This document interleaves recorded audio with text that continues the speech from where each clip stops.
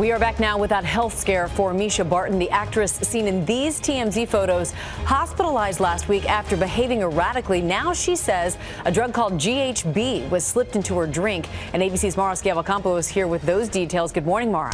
Amy, good morning. Barton is speaking out after police were reportedly called to her apartment. Those photos showing her half-dressed and behaving very strangely outside her Los Angeles home just hours after celebrating her birthday. Well, now the star, who shot to stardom in 2003, has a warning for women everywhere.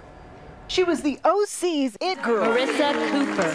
As 16-year-old Marissa Cooper, Mischa Barton was the envy of teenagers everywhere. But these images obtained by TMZ last week paint a very different picture. Barton can be seen hanging over her backyard fence in Hollywood wearing just a dress shirt and tie.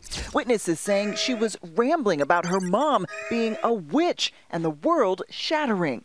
This morning, the former teen queen speaking out about that incident for the first time, saying the reason for her behavior in these photos is that she was drugged at her own birthday party after someone slipped the date rape drug GHB into her drink.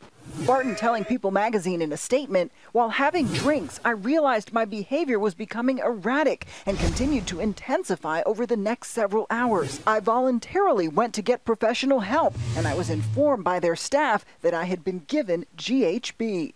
Barton, who currently hosts the Esquire network show Joyride, I'm an adventurer. I like to get around. Has struggled in the past, opening up to People magazine about a full-on breakdown in 2009 that landed her in a psych ward, saying, quote, "I was just overworked and depressed," describing that exhaustion during season 22 on Dancing with the Stars. I just felt like I was in a machine and I couldn't really get off.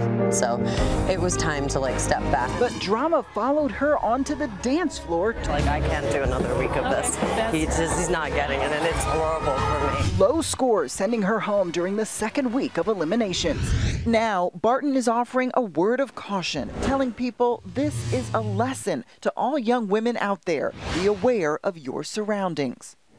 Yeah, very important words of wisdom there. Now, Barton is home from the hospital after an overnight stay and says she is doing well. We reached out to the actress and the police for comment, but we did not get a reply. But good to know she's home, she's healing, she's doing better. That's right. All right. Thank you so much, Mara.